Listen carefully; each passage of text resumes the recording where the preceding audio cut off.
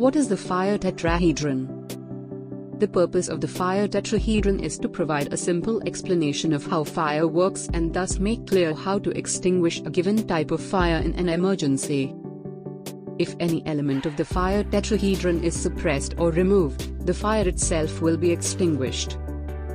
The fire tetrahedron is a geometric representation of the 4 properties that must be necessary for a fire to occur within a given situation. These properties include fuel, heat, an oxidizing agent, usually oxygen found in ambient air, and an uninhibited chemical reaction.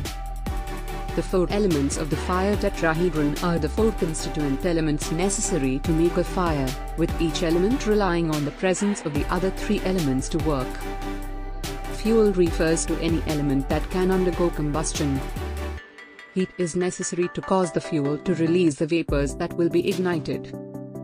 An oxidizing agent, usually the oxygen found in air, is the component that the fuel vapor reacts with in order to combust.